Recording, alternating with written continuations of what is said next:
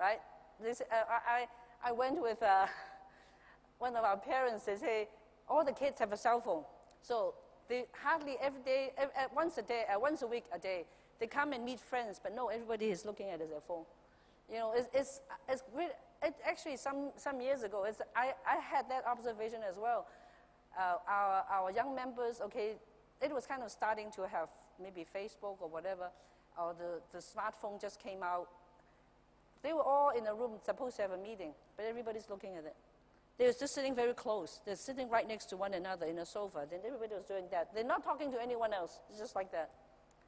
They just stick with the device, okay? So parents, please, okay, especially when you have young children, force them to have downtime. Confiscate their cell phone, all right?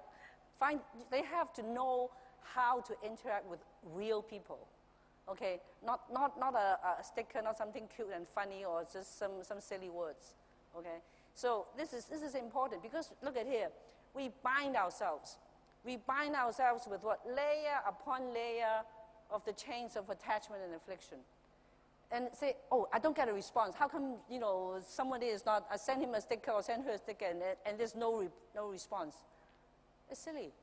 Okay, it's very silly. Actually, it's a very awful waste of time. All right. So, what are the specific ways the Bodhisattva is capable of kind of helping? We say interceding. Kind of, okay, it's like, well, maybe in today's term, it's like Superman, okay, or whatever, coming in, okay, flying in. In a sense, yes, but not so dramatic, all right? So, here we say there are 7 difficulties or 7 what we call calamities, all right? We say the first one is fire, flood, okay, windstorms, okay, maybe here you can call that haze. Weapons is like violence, physical violence is war, okay, evil spirits, okay, that's today's Halloween, so evil spirits, okay. Imprisonment, and brigands, those are like thieves and robbers. Again, it's like physical violence, all right, and they may come to steal your things. But these 7 calamities, it sounds terrible. I mean, in this world that we live in, the terrorism, the any kind of things that can happen to us, it can be very scary. But you look at it, it's because of what? Our 3 poisons. Okay, sometimes we attract those. It's our own doing, greed, anger, and ignorance. Okay, so we move on. So you see, when you are angry, you have a black, evil wind blowing in your sea. So what is our sea? Our sea is our own mind, our real own pure nature. So the sea is actually calm, but because the wind is blowing, so we have a storm. So recently we have some awful, awful hurricanes, right? Typhoons. Ignorance is also an evil wind, okay? It is called an affliction. So otherwise, without the wind of ignorance, without the wind of anger blowing, we can see our mind very well. You can see our mind very well, all right? And to counter what is that, okay, we say we have 7 kinds of difficulties. We have, but there are also the 7 treasures. We call the noble wealth. In Chinese, it's qi sheng cai, okay? They're noble. It's like the noble truth, right? It's faith. Okay, we must have faith before we learn Buddhism, because to enter the ocean of the Dharma, we must have faith. And when we enter it, I say this is, Singaporeans will be very familiar, diligence, very hardworking. So you have to work as hard in our practice. We have to move, to give as much, okay, of ourselves in our cultivation, in our practice. And of course, Buddhism, I say, is founded on morals, so morality. Okay, morals and ethics is the foundation. And then you say listening. What? Okay, what is listening? It's listening to the Dharma. Listening to the Dharma. So, of course, some people can say that, oh, I don't like to, you know, be with a group of people, and I don't like people in general. I can just study by myself, okay? Well, in a sense, it's okay, okay, because we all need some downtime. We all need some personal, private times. But without people, you lack support, okay? We need to kind of talk about things. We need to kind of prove to ourselves and prove, and you have to kind of fellowship, okay? We need fellowship. We need support. So we need to have other people. We need to listen. We need to have dialogues. That's why Q&A, right? And giving. Giving is like generosity or charity. It's not just giving money. I mean, it's very easy to make a money donation, actually. Oh, here, I have this extra $5. Oh, you can take all my change, okay? Oh, that's easy because you feel that you don't need it. There's something that we can very easily give. But giving includes what? Giving our time.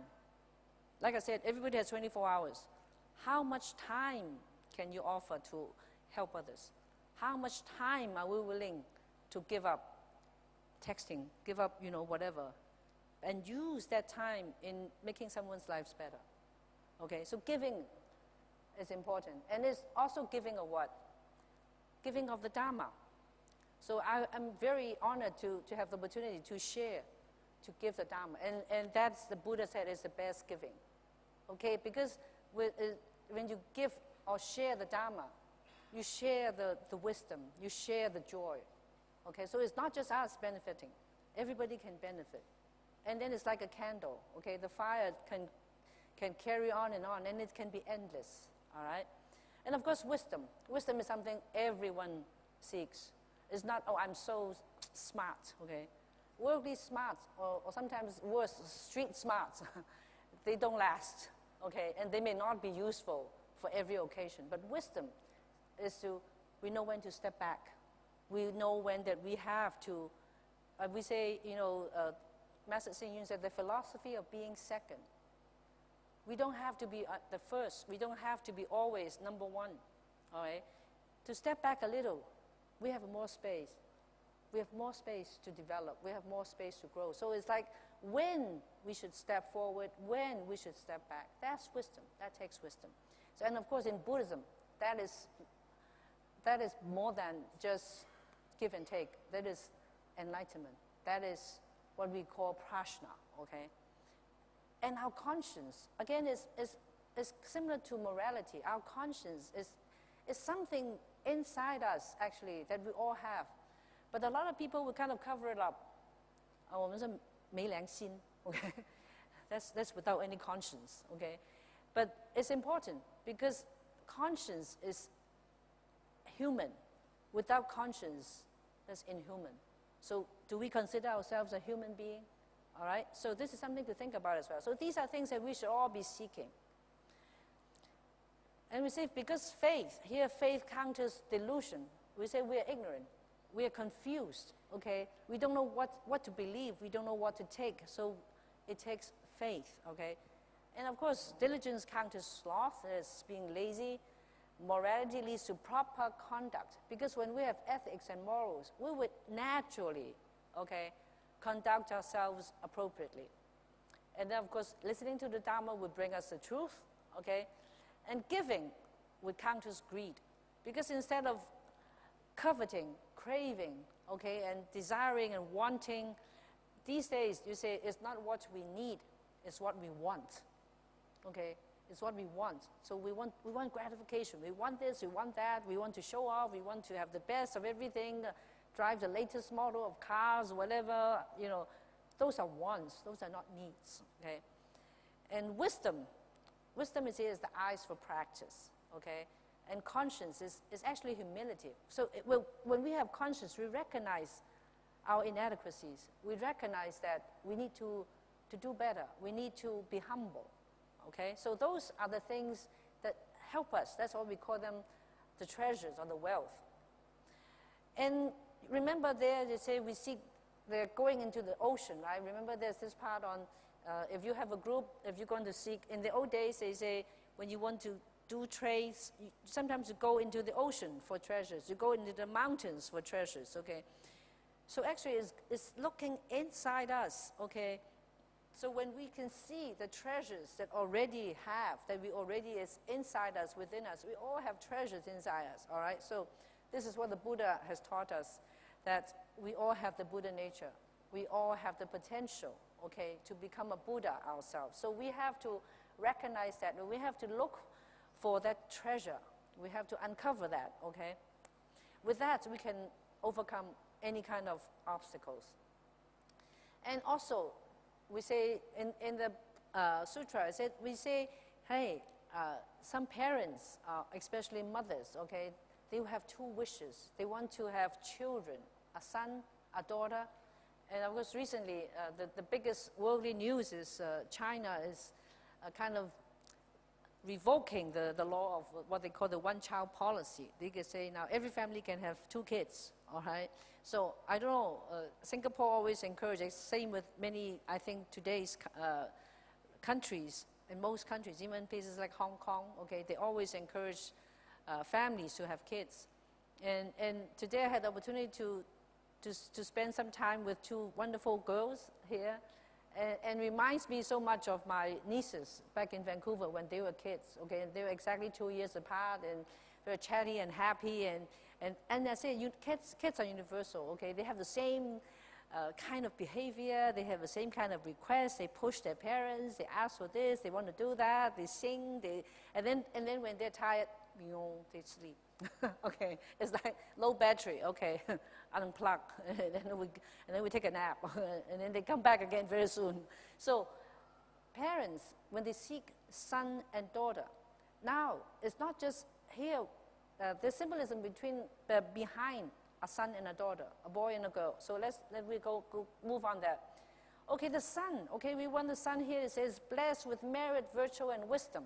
Okay, so it's a smart, upstanding young man, a boy that we all want. Okay, every parent will want that. And a daughter. Okay, daughter, we want them to, we want girls to be attractive. Okay, to be well formed, and it's someone who has planted the roots of virtue over lifetimes. So it's someone who came with a lot of blessing. Okay, and we look at some babies. Oh, this baby 很有福气, 福相. We say, okay. Right there, you can say, oh, the baby is blessed, okay? But what is the symbolism? Male is the symbol of wisdom. And female, a girl, a daughter, is compassion. So this is one of the reasons all the Guanyin, okay, here are women, right? Are female figures, are manifestations of women. So that's why, okay, Shakyamuni Buddha asks us, exhortation. Practice, practice, practice, okay? So we say in accepting and upholding, that means we recognize, we have faith just in the name of Guanyin Pusa, okay? And to uphold means to recite, to keep in mind, okay? To keep in mind all the time. So a lot of people, when they are kind of, if they're mindful enough, every step, if they're not talking to anyone, if they're not, or maybe they're driving, sometimes they kind of turn on, okay, the button here somewhere that they would have the Buddha's name or Guanyin Pusa's name in their minds. Okay, so that is very mindful. So accepting and upholding Guanyin Pusa's name can gain the benefit of boundless and countless merits. Okay, so this is what the Buddha taught us to do. But remember, don't tax, okay? And answer to the second question, okay, what are the skillful means? So it's how does he come to the Saha world? So, you know, what happened? How come everybody in this world, okay, is so dedicated, and they recognize Guanyin, they recognize the Pusa's strengths and powers. And then how does he teach? Here we use the word wandering. In Chinese is yao, yao is just going everywhere. Okay, it's not like, oh, okay, I have nothing to do, I just hang around. Okay, it's not like that. Okay, there's a purpose. So here we come the 33 manifestations. Okay, wandering. Okay, so we kind of start from the top. Okay, and please don't think that, oh, of course, you know, we have to speak of higher ups first. I think it's just kind of easy. It's like these are more difficult to understand for maybe a lot of people. So it's kind of gradually taking us, okay, step by step, so we can recognize these. There are three what we call noble manifestations. Of course, the first one is the Buddha. And if you read about, actually, Taipei Chan is coming up, right? So the Great Compassion Repentant Service. And inside, they say that actually Guanyin is an ancient Buddha. Okay? So that's why they say that Guanyin as a Pusa, as a Bodhisattva, in this Saha world, they say he's kind of Dao Jia, is kind of reversing the course The vessel, his vessel of compassion. It's like, okay, I take you across to the other shore. He's already there, okay? He's already gained liberation. But I recognize that there's a lot of beings still on the other side that needs help. So he has to take his boat. I would say nowadays the easiest to kind of recognize is the situation in Europe. There's a lot of people, right? A lot of, they call migrants, or they're actually, they're refugees. They're in great suffering. They have to run away from their home because there's no way they can survive. Or in Africa, they try to cross the Mediterranean Ocean, right? So they're in great suffering. People die. Remember that there's very strong impact on the world is that the young boy drowned with the face down on the beach. That's a very strong image. So if you look at that and you say, oh my, okay. So Guan Yin Pusa is like, he turned around and he looked, hey, there's still so many of us drowning in the ocean of suffering. There's so many of us struggling.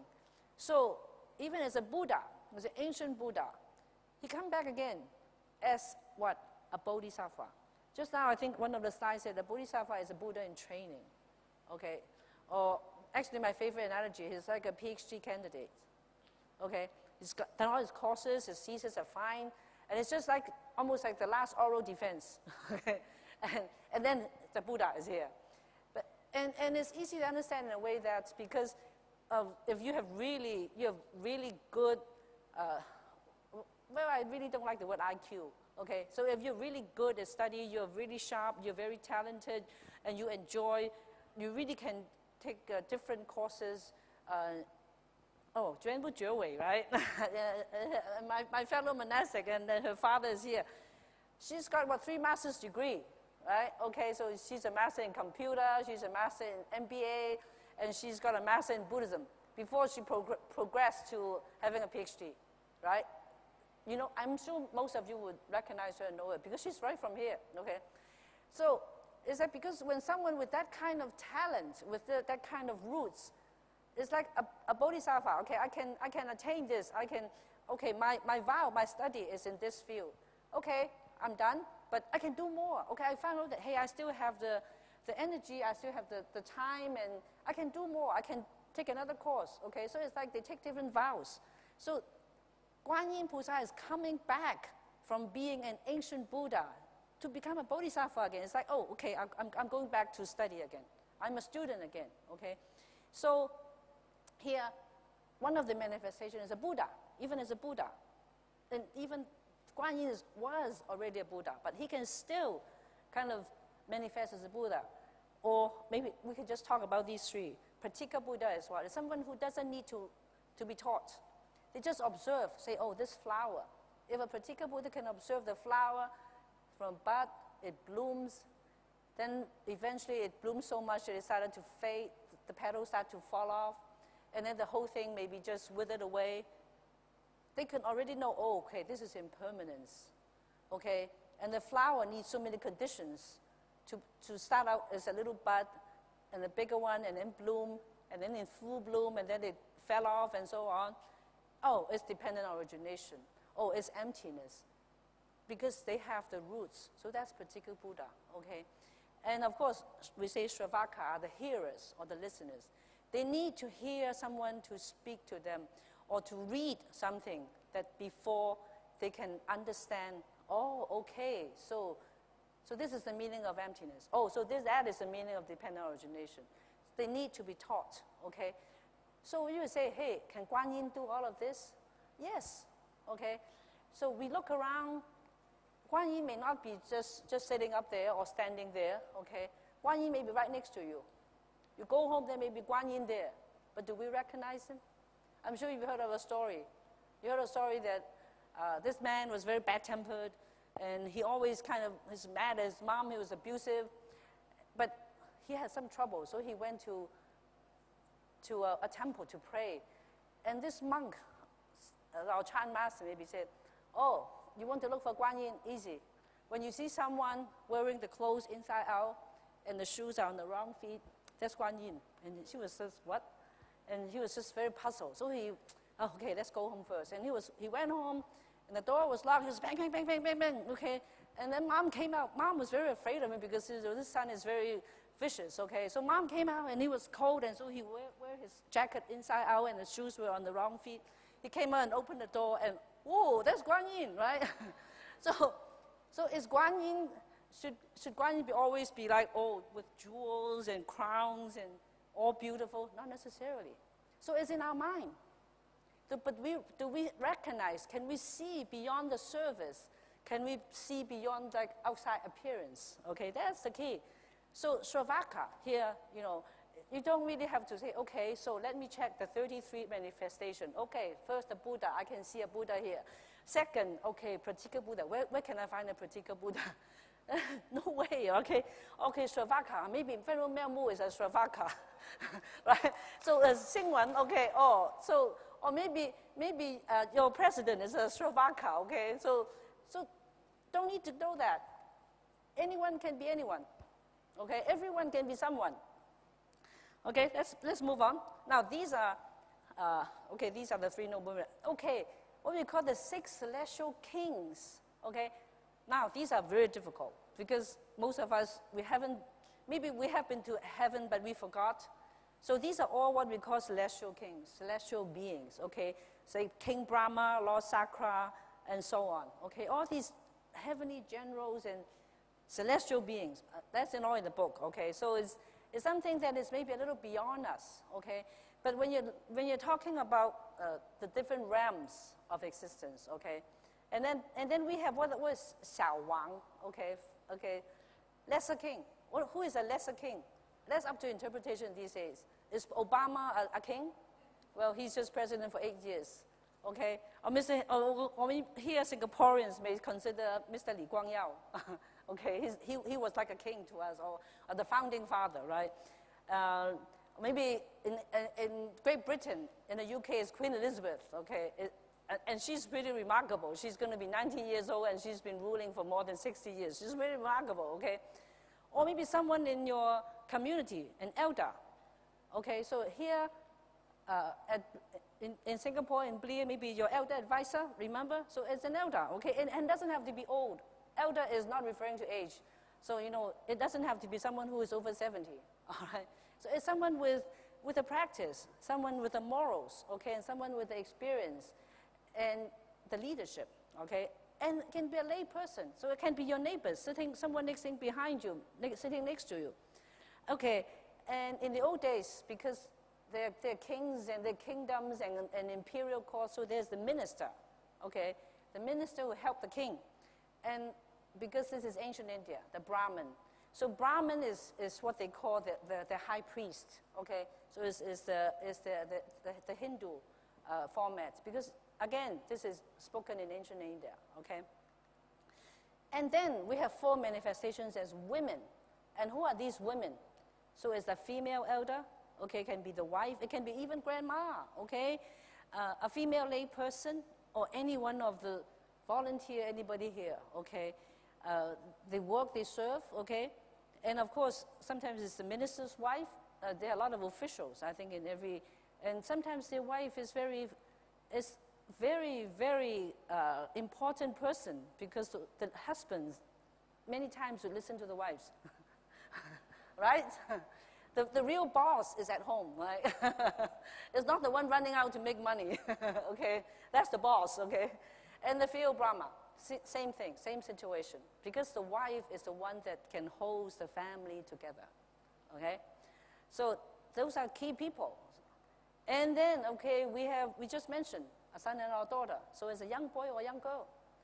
And there are stories that people are moved. It's like that young boy drowned on the beach. I read a news item that well, that's my second home. I'm also Canadian, okay? So in Canada, that image of this little boy with the face down on the beach drowned. The whole country was shaken up. So Canada really wants to help these refugees, to help these migrants. Because you see this young boy, it's like anybody's son. It's like anybody's son or grandson or child. And it's just like that, gone. So, and also happens that I think the boy's relative, I think it's either an uncle or some sort of close relative living in Canada. So they're very, very moved by just this image. So as a boy, a girl, so as a young person, it can have a huge impact on how we consider things, how we think that we can conduct ourselves, what we can do, how we can help, okay? So this is the two manifestations as children. And then, now this is also difficult. These are like what we call the celestial beings. They are what we call the Dharma guardians, Tenlong Babu, okay? Those of you who are about my age, okay, you know Jin Yong, one of the novels that is Tenlong Babu. So actually there's a lot of Buddhist terms in most of his books. So these are the heavenly beings, okay? And here you can see the music gods, the dancers,